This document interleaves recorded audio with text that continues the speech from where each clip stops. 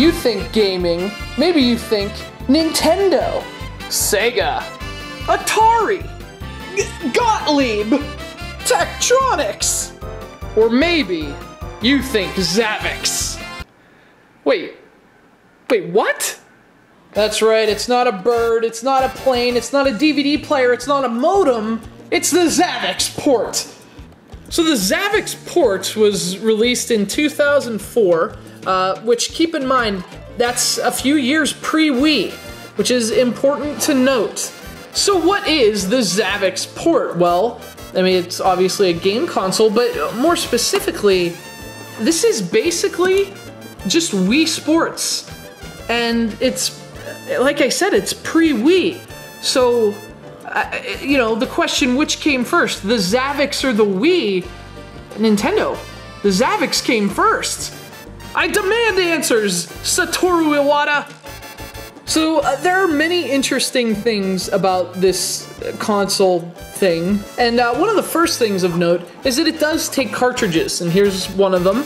This is a XaviX Port cartridge from XaviX Games. This is XaviX Tennis. But what's interesting about it is, first off, the way you put the cartridge into the console.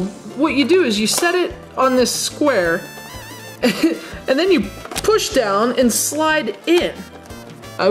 You know, as interesting as that is, we've only just begun. Another thing you'll notice about the XaviX Pro right up front is that it's got a lot of buttons on it.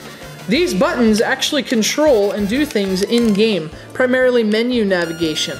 And the reason for that is that the XaviX is played, its games use, controllers like this. This is the XaviX baseball controller, and it's basically a huge plastic bat that does motion recognition. You know, another interesting thing about the XaviX Port is that unlike the Wii, even the PS Move, it doesn't have a sensor bar or an eye. It doesn't have any attachment to receive motion. What it does is it has an infrared sensor built in, right there. That is what picks up your motion. That's your built-in sensor bar. Now the big question though is, how does the XaviX Port perform? Well, I guess the quick teaser here is, imagine Wii Sports if Wii Sports were released for the Super Nintendo. That is really what the XaviX Port is all about, both in terms of appearance and responsiveness. But that's all I'm going to give you now, because we're going to go through each of the games that our good pal Chip sent us one by one. First up is XaviX Baseball. Stay tuned for that, Undertoads. We're looking at the future through the past.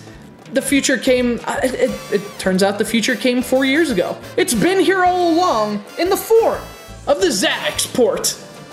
The time of its release, it makes it kind of an interesting footnote in the annals of gaming history. And at least it complies with Part 15 of the FCC rules. I mean, it has that going for it.